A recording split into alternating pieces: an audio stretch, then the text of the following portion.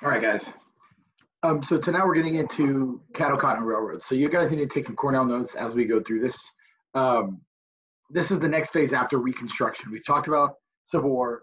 We've talked about now Reconstruction. Now we're getting into what happens after Reconstruction, and this is how Texas starts to make their money. And we call this era the cattle cotton railroads. All right, and it goes from about 18, we'll say about 1860 to about 1900. All right, so to start this off, think about some words you think of when you think of the word economy. You know, we've talked about this before, and we know the economy means money, right? So think of stuff that involves money and involves words that help you think of that. All right, that's where we're going with this.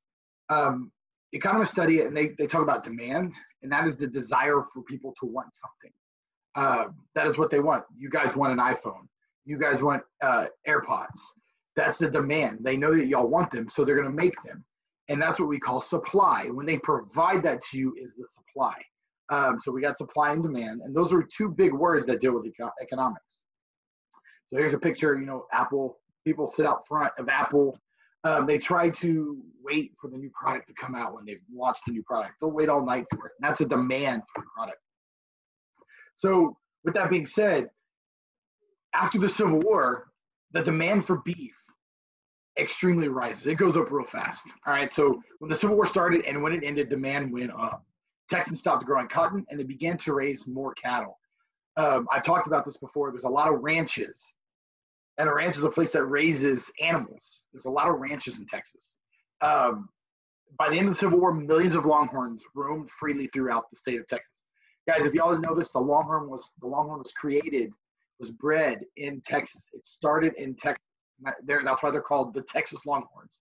The University of Texas is called the Texas Longhorns. And then we had many farmers had to find new ways to make money and feed their families. So they turned their attention to cattle. Their cotton farms were failing because they didn't have slaves to help pick their cotton and plant their crops. So they start moving towards cattle ranching. And this leads to cattle drives. And I know you guys know what a cattle drive is. People take the horses, they get on their horses, and they drive these cattle, up to different places to sell the cattle. If you look at this map right here, you'll notice that a lot of it, if you look at the green and brown, that looks like I-35, like you're going to Dallas or Houston, or not Houston, Austin, right? That's I-35 right there. A lot of these cattle drives have become the main roads that we use our freeways on. So ranchers hired white, Mexican, and black cowboys to chase, rope, and brand these cattle. The demand in Texas was low, but in the rest of the U.S. it was high. So they didn't really need them here. They needed them up in the northern states. Numerous trails were added to support the growing cattle industry. And the only way to move cattle to the north was to railroad centers was in the Midwest, was to drive them, was to ride behind them on horseback while cattle walked dusty trails. Numerous trails were added to support the growing cattle industry in Texas. So this really started branching off and creating these safer routes that these cowboys could take with their cattle. Life on the trail wasn't easy. It was not easy at all. It was not all biscuits and gravy that you see in the movies, right? Cattle drives were difficult. You had to meet time deadlines, and some cowboys rode for 24 straight hours on a horse. Imagine me having you do work for 24 straight hours. You would hate it, right? You guys hate it for 10 minutes. Imagine having to do it for 24 straight hours. Sometimes they had to deal with bad weather. They had water shortages. There were prairie fires, and then cattle rustlers. And those are people that steal cattle. They go and they take these cattle that you're driving in the middle of the night while you're sleeping, and they'll go steal them and claim them as their own. So one of the trails that they had was the Goodnight Loving Trail. This was really started by Charles Goodnight and Oliver Loving, and they drove from San Angelo west up north into Cheyenne, Wyoming. All right. The Goodnight was responsible for building the first chuck wagon, and it carried food and cooking supplies. So on this trail, the first chuck wagon, the cook started coming on the trail. They started bringing their supplies that they could provide for the other cowboys that were driving.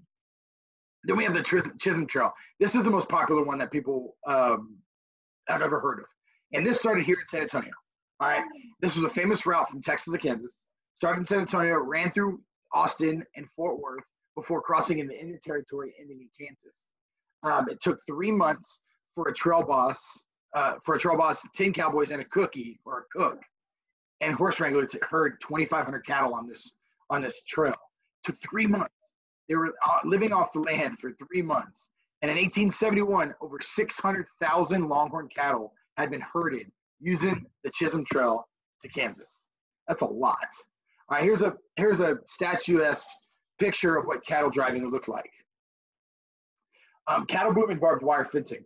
So as the cattle boom started coming, railroads began to be created and heading west, because that's all how they really kind of transported a lot of this beef. It made it easier and faster to transport cattle to new markets.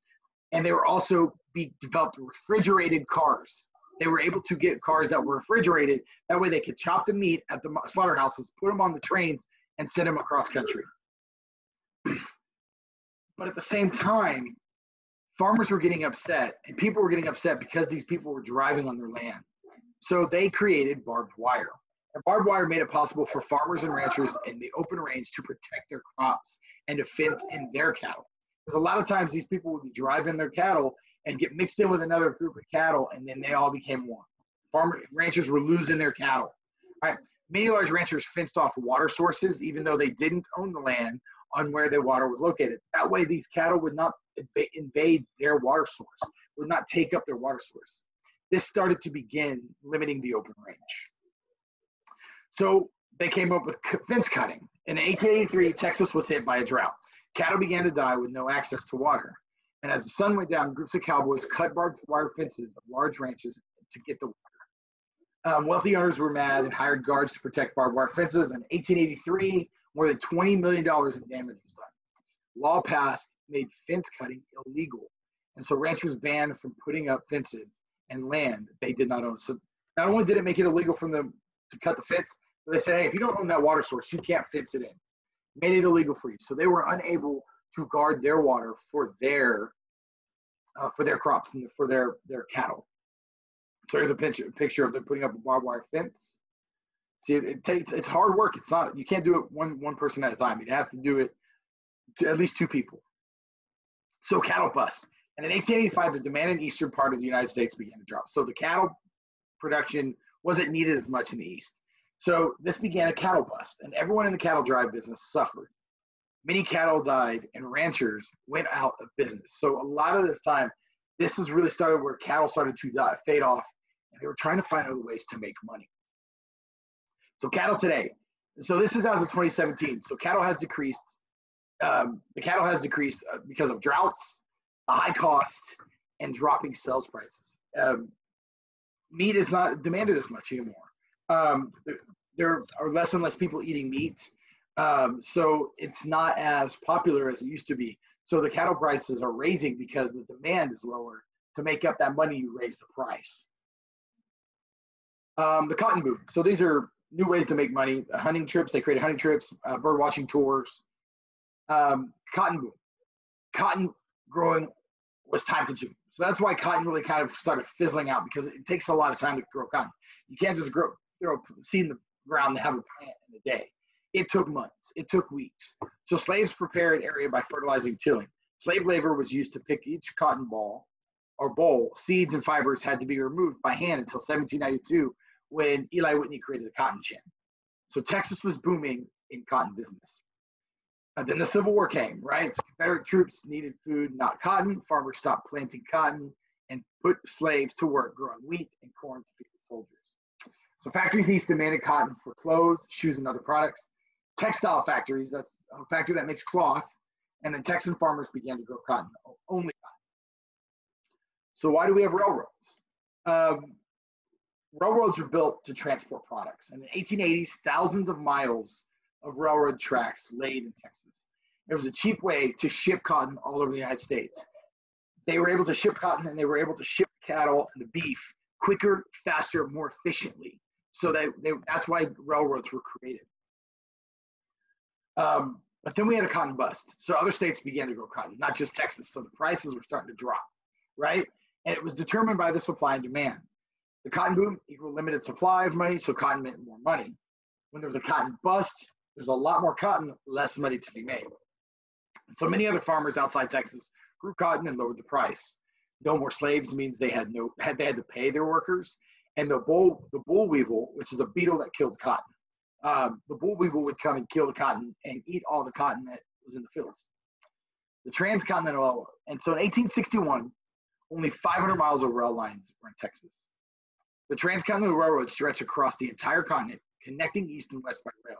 And this trip from California to Iowa once took 6 months by wagon, now only took 15 days by train. So they were able to travel from Iowa, which is the Midwest, which is south of Missouri, which is, just a little west of Illinois, Chicago area.